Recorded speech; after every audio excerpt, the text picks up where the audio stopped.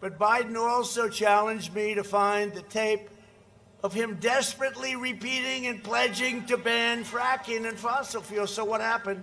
He said, I never said that. I never said it. Never.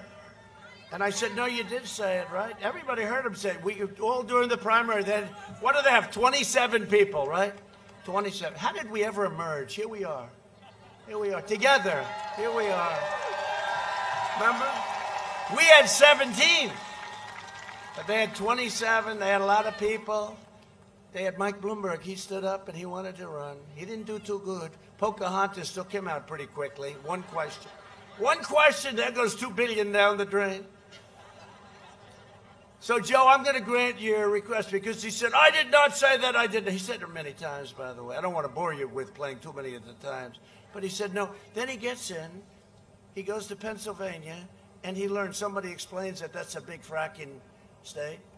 It's a big, very big energy state. 1 million people. And he said, oh, yes, we will allow fracking.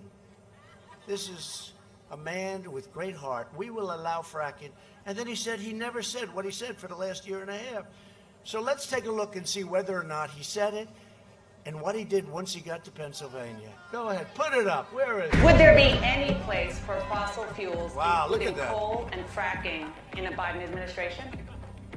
No, we would work it out. We would make sure it's eliminated and no more subsidies for either one of those. I guarantee we're going to end fossil fuel.